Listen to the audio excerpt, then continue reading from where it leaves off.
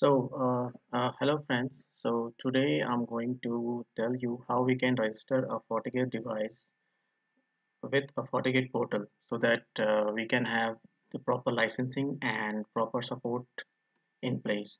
So there are some prerequisites that we need to have.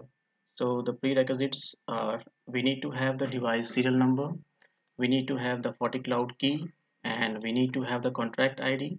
And once all these three things are there, we must have the reachability to the Fortinet portal so that once we are connecting the Fortinet device to our network, he must be able to reach to the Fortinet portal, right? This is the Fortinet support portal that looks like. So what we need to do, so first of all, we go to services and we go to asset management. So from asset management, we can go to product list. So here we will have all our products that are as of now registered with Fortinet. And if we want to register a new device, so we go to register more, and here we need to put the serial number. So I already have those details. So these are the details. So we have the device serial number, we have the FortiCloud key, and we have the contract ID, right? So we have we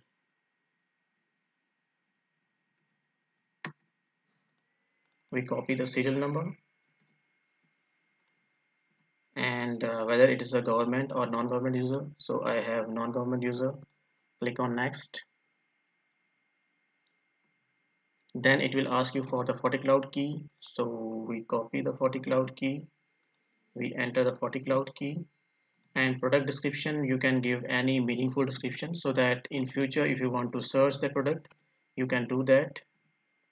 And we select the partner, go to next, and these are the device details that we are having as of now, and click on confirm. Done. So one is done. So we have one more device. We copy the serial number, non-government user, and then we enter the FortiCloud key,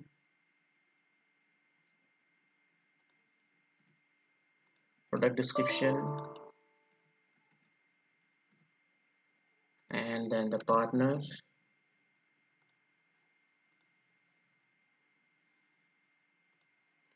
and done.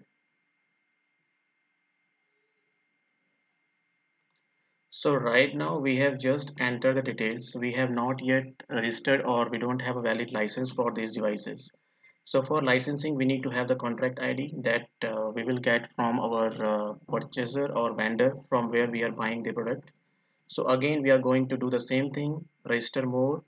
So in this case, so at first we enter the serial number. Now we are going to enter the contract ID, non-government user, and then we need to search the device that we have just registered for.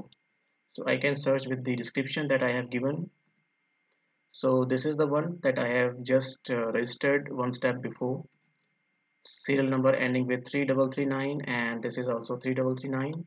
We click on it, we do next,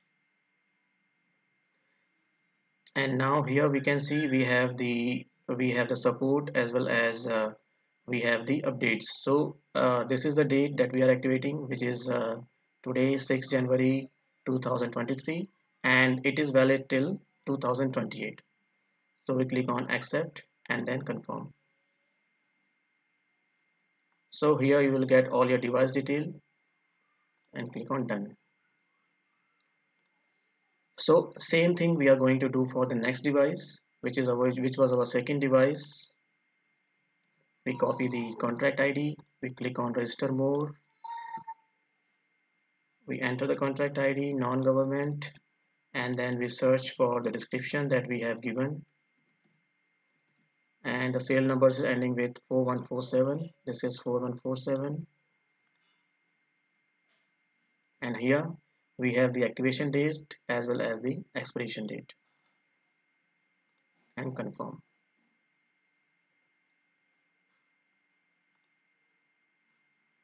So now in the dashboard, if we search for our devices, so these are the two devices that we have just registered.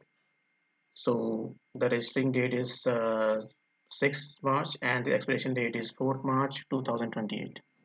So thank you guys for watching this video.